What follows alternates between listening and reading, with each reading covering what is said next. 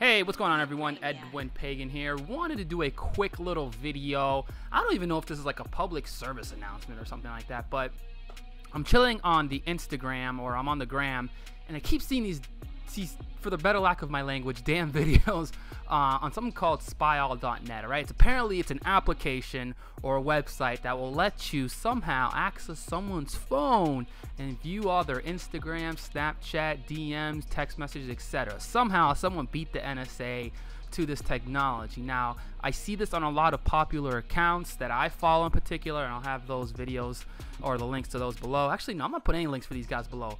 But in essence, I kind of wanted to showcase how real this actually really is. So I have it open right now, which is spyall.net, but they're under a lot of different names. Spyeverything.com is another one. I'm sure they have different domains. After doing some research into the domain, it's actually being backed up by Cloudflare as well. So they do have some security on the back end. But in essence, when you go to this website, it tells you, hey, type in the phone number of this person. Now, at first glance, you see that there's a little comment section below. People are telling you, hey, man, this freaking worked. You know what I'm saying? I can't believe I caught my girl cheating.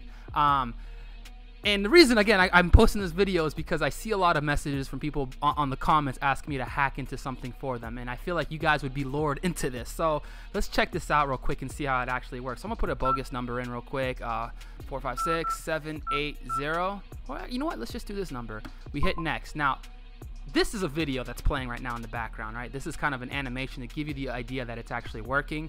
Now, apparently it's downloading all the data off the person's phone. And see what it does now. Man, there must be a lot of data associated to that phone number. Alright, apparently the data's ready. Now, what do I want to look at? The person's messages or the photos? Let's take a look at the photos. Oh, wait a minute. I think it's actually going to work. What is this madness? Okay, tap to continue. Oh, okay, so we have to download something. So let's verify.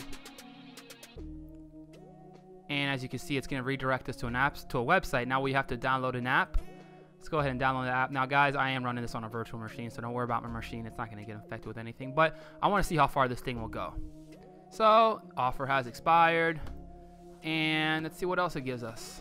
Well, that seems about it. Now, this is basically, guys, and when you really take a look at this, all this is really doing is trying to get you to download an app onto your phone.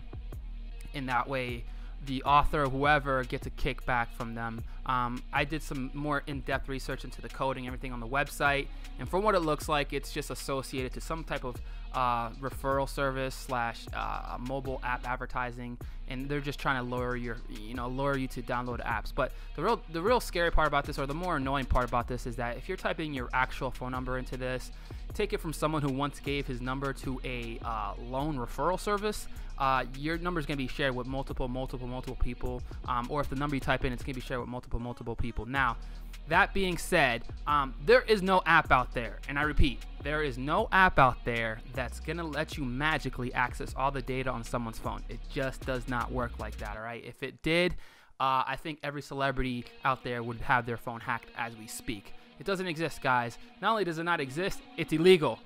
It's illegal. Don't do it, all right?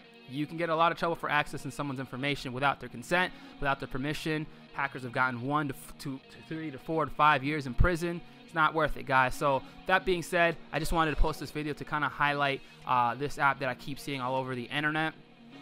Leave your questions and comments below, guys. I have some more content coming up as well. But until next time, stay safe, be ethical, take care. Peace.